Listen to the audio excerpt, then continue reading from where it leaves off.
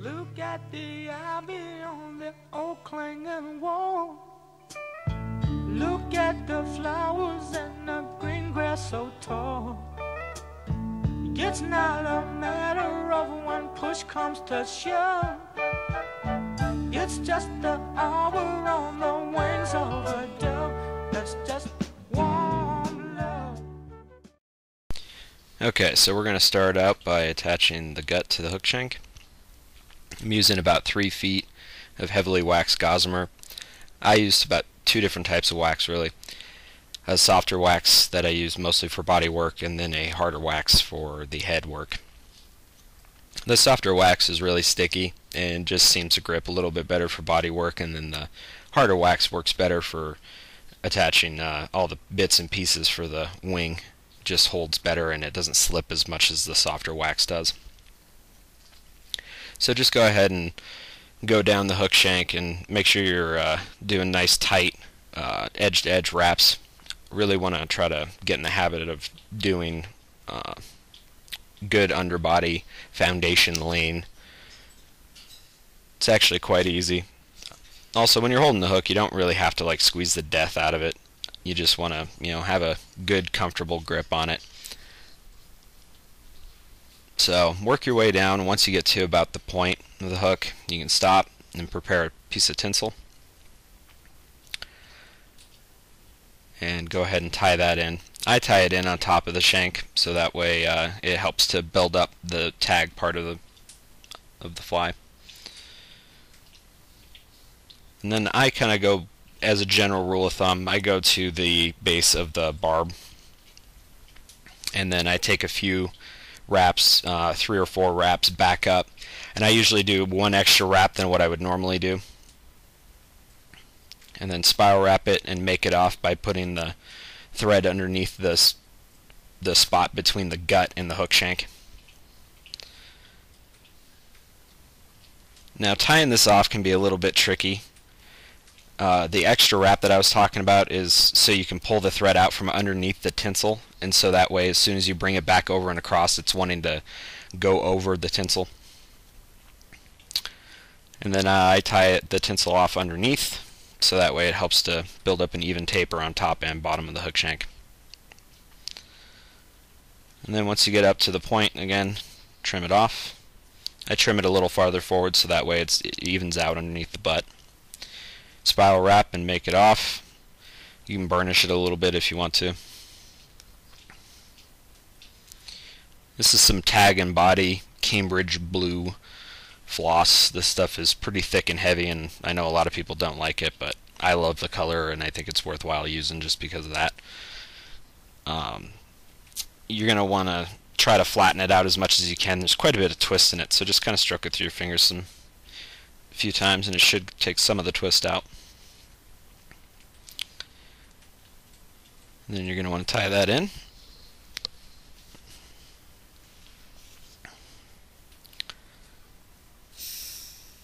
And as you wrap back, kind of wiggle it a little tiny bit, and that should help flatten it out and spread the floss fibers over the tag. And as I go back up, I overlap it just a little tiny bit, and then I increase that overlap to help build up a taper in that section.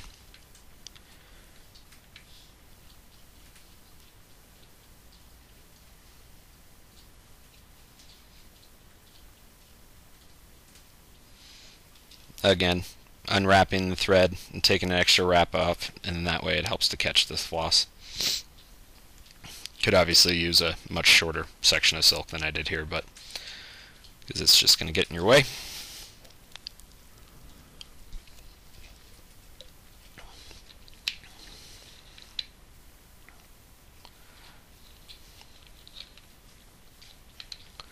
Once you get it tied off pretty good,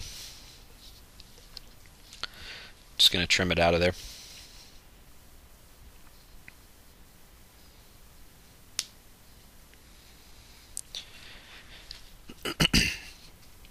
And since it is such big thick floss, you're going to have to build up that section a little bit, just so that way you have a even platform to set your tail on.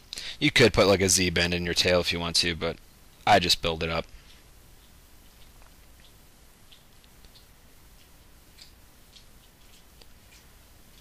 make sure you go forward and back so that way you have a nice level platform for your hurl to sit on, as well as your tail and tail veilings.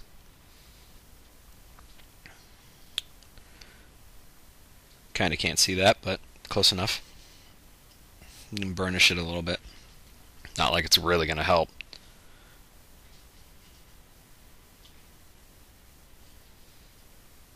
So then once you get there, I usually have to tie on a new piece of silk. So 3 feet pretty much gets me there on a bigger hook like this one. This is probably about a 3/0, 4/0, depending on your scale that you're talking about. I just tie it on like you would like any other time you're tying on your thread. Just overlap on that. And make sure it's nice and secure before you go anywhere. Now you're going to want to prepare a tail or topping. In this case, it's actually a topping. It was a reject crest that I had wanted to use for a different fly and thought I would try it out. I don't normally use these sort of tails, or a topping for a tail, but it seemed to fit the hook and had the look I was going for. This bit can be a little bit tricky too. It's just like setting a tail in a vise. When you first start out, it can be really a problem. But just keep at it. You can tweak it to get it to sit where you want it to. So now we're going to cut out the sections for our tail veiling. This is supposed to be scarlet. This is actually green wing, which I much prefer because it's actually marries and it actually holds together and it's not all scraggly. Then we're going to use a little section of a macaw body feather.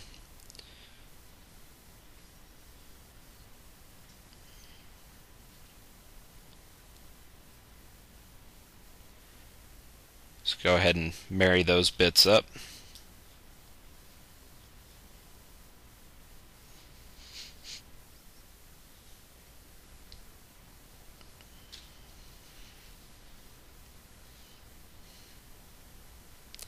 And then go ahead and cut out a section of teal, or pintail actually.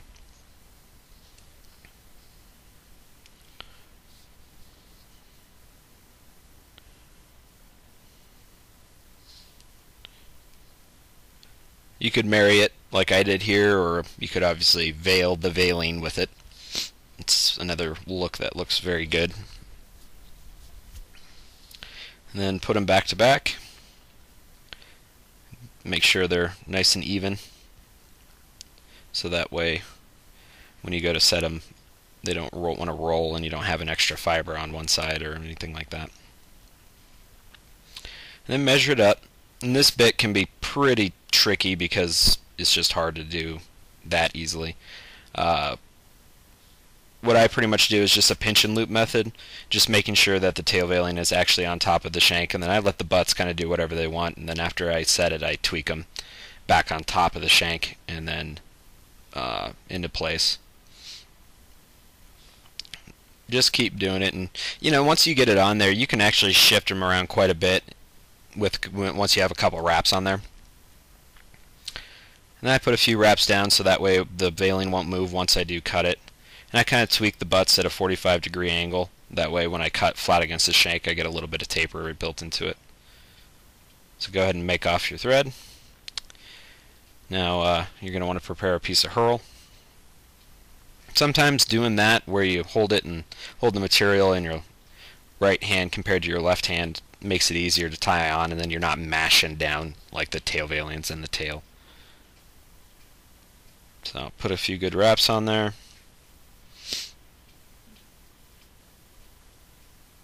Now, as you make sure you don't have any wax on your fingers, as you wrap up, put it in catch by touching the hurl with your middle or ring finger of your left hand, and that just holds it in place as you get ready to put the next wrap, and it gives you a little bit more control to put precision wraps down.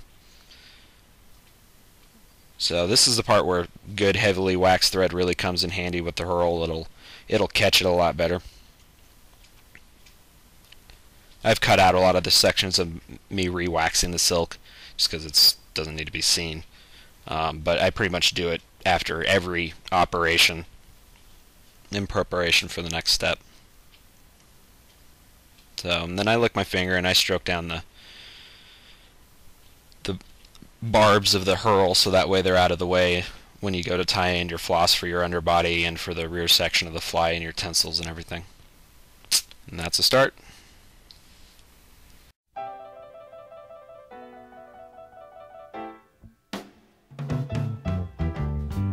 And the caravan is on its way. I can hear the merry gypsy